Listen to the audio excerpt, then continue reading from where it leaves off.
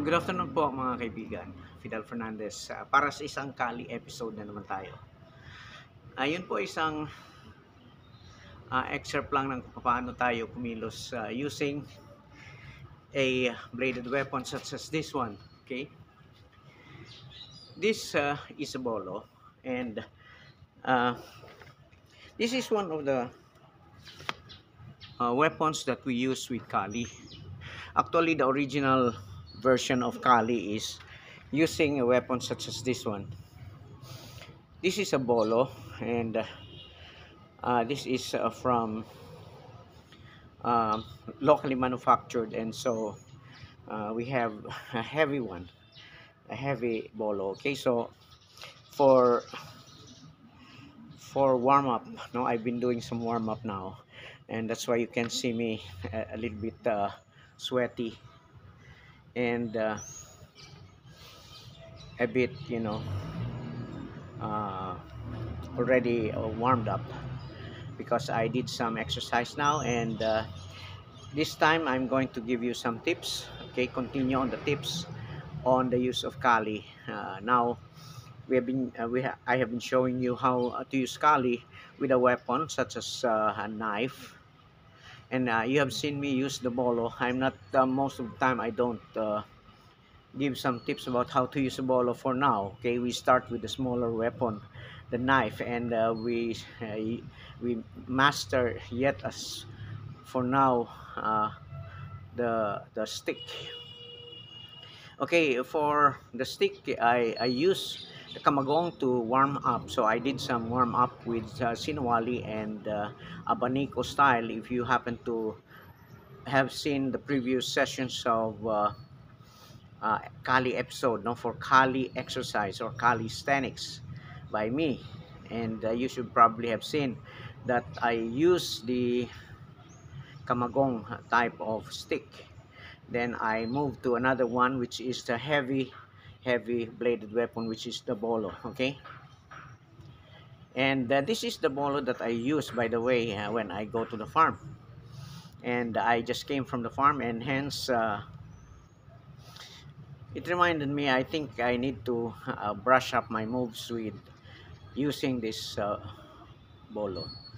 So I'll still be in the bukid tomorrow, so I'll still be taking, okay, I'll be bringing another type of bolo this time. Okay, it's a bolo that I bought in Manila some time ago, maybe 2 or 3 months ago.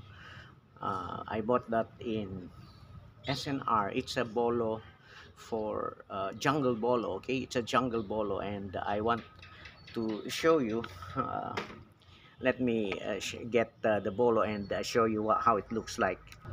Okay, here I am, and this is my jungle bolo. This is a survival weapon. Okay, so uh, if you take a look, this is actually a weapon or a tool for a survivalist or a prepper. No, I'm basically not a prepper officially, but I have some things. I have an EDC. If you know what EDC is uh, a bag where you can put some emergency, okay, and emergency bag for carry, everyday carry. Okay, EDC, everyday carry bag. So it's just right beside my bed, and it has this as well. Okay, it has this as well, and it's very light material, and see,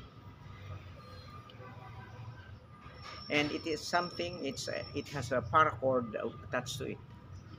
Okay, and this is made up of a sharp edge and a jagged edge, a sawtooth edge.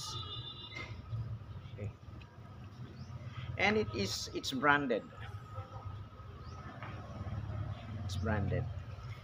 Even the scabbard is really nice. Okay,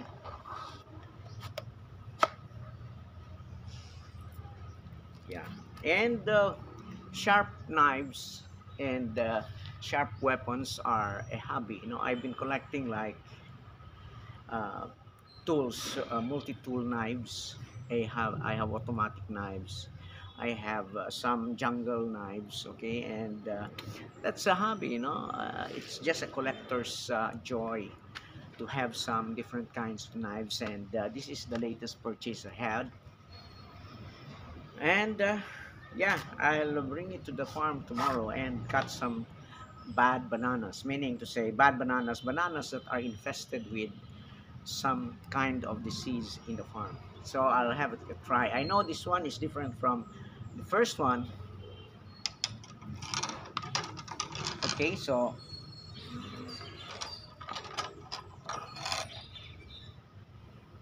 almost the same, but this is actually really only in name that it's a farm. But if you see the shape and the size and the thickness, okay, it's made to withstand impact, unlike this one.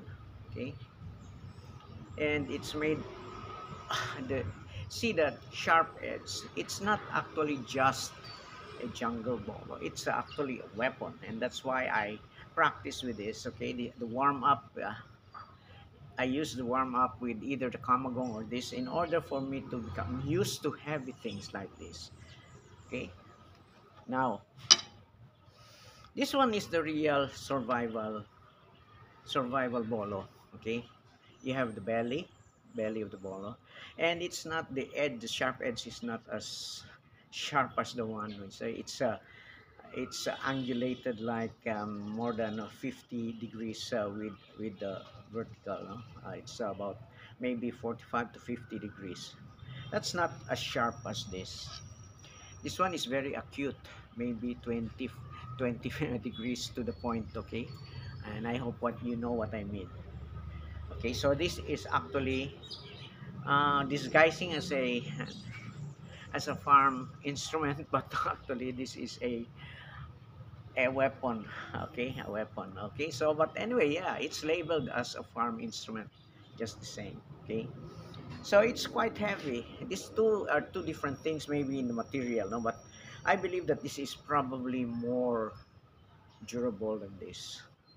Most of the knives that are locally made are made from either the spring, okay,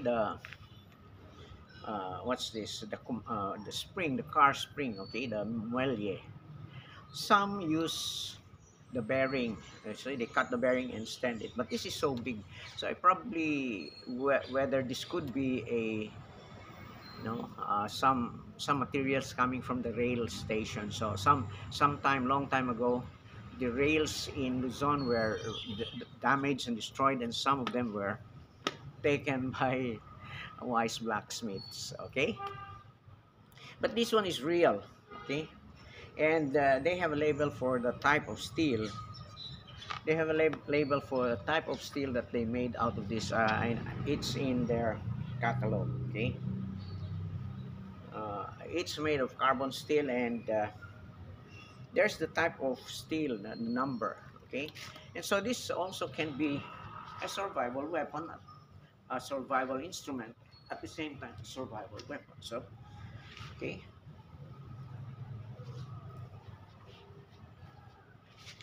so this one you can move faster.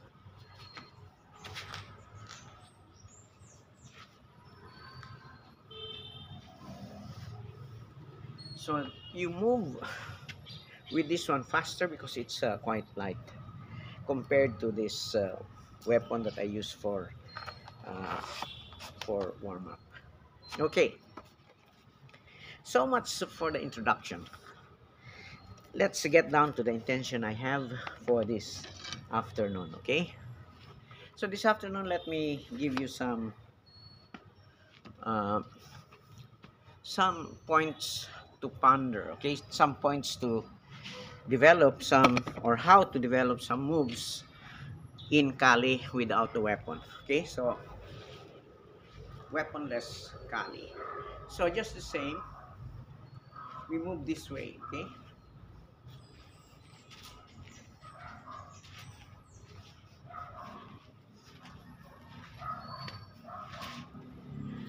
okay, if you know karate, okay, if you know karate, karate's position is from here, you strike.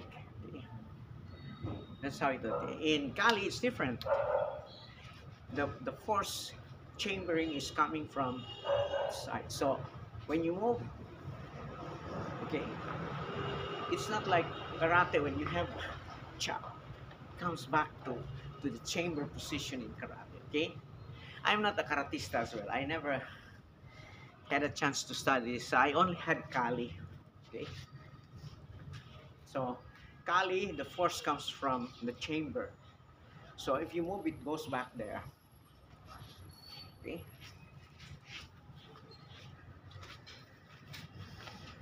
Okay. So we have learned some basic moves.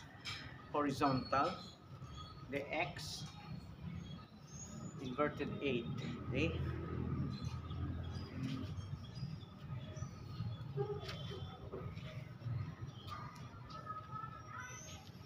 Okay.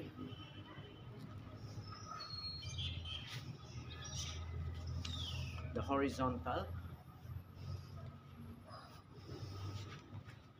the X, and the inverted 8.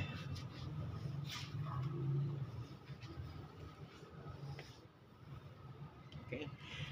And if you remember, we had some moves called Sinwali,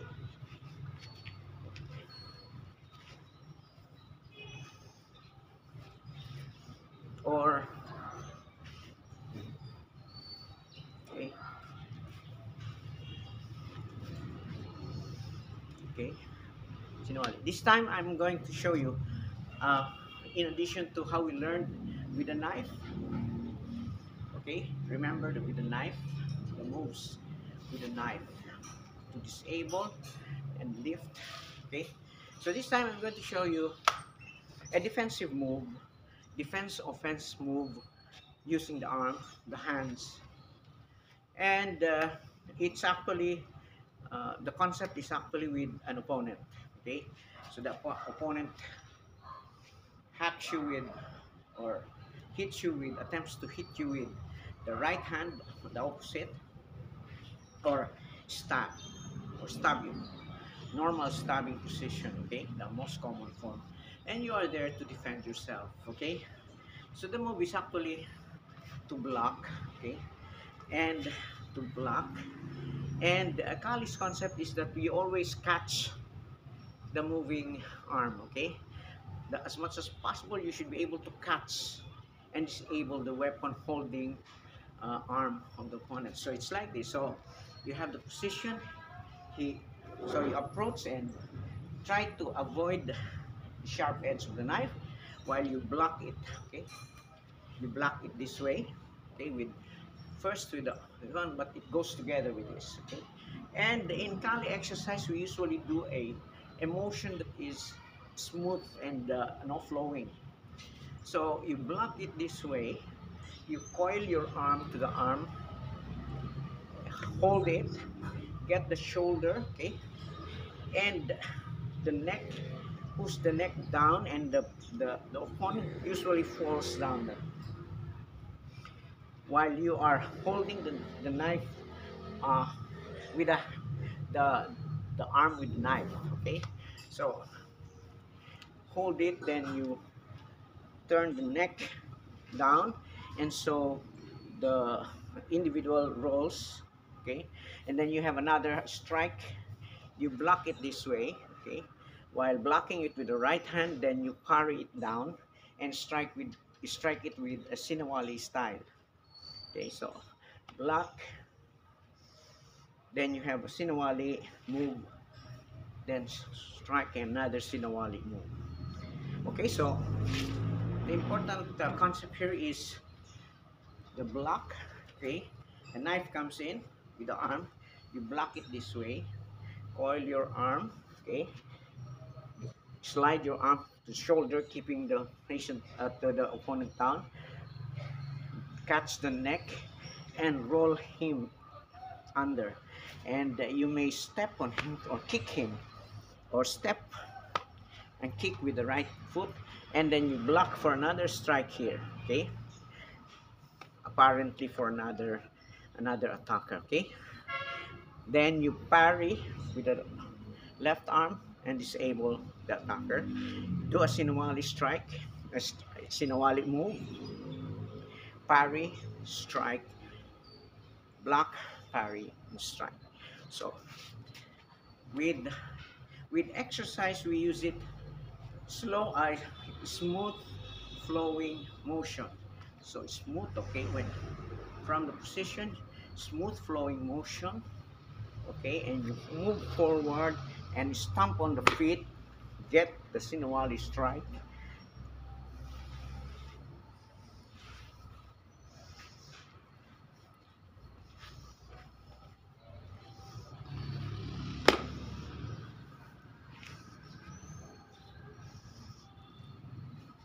So smooth stomp.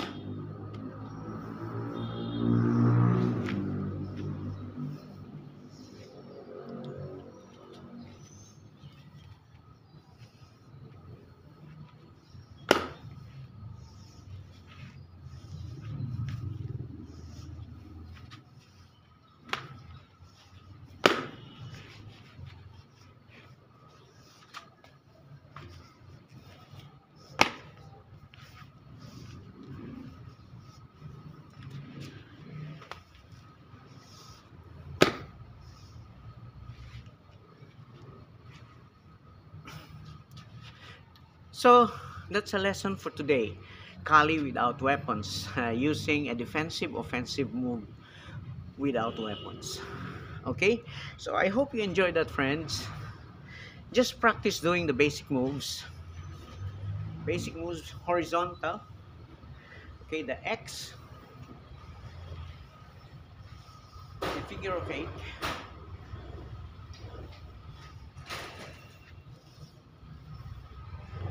the horizontal, the X, the horizontal move, okay, and the figure of 8. Then do the Sinawali.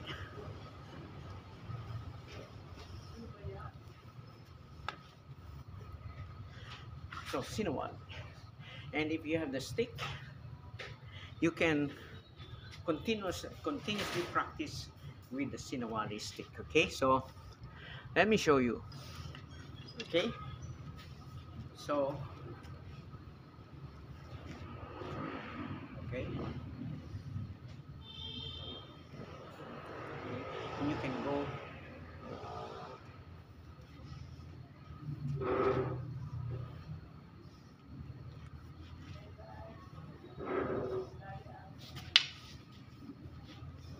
and you can turn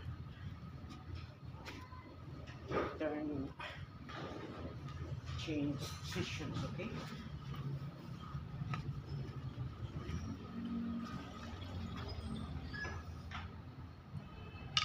okay, and that's all, friends. Thank you for being interested in Kali exercise, and I hope you continue supporting my channel. Please subscribe, like, and share. Okay, so and thank you for the 50 plus subscribers now. I'm so glad. I'm almost there that I could give some live sessions on YouTube. Thank you. See you again. Bye bye.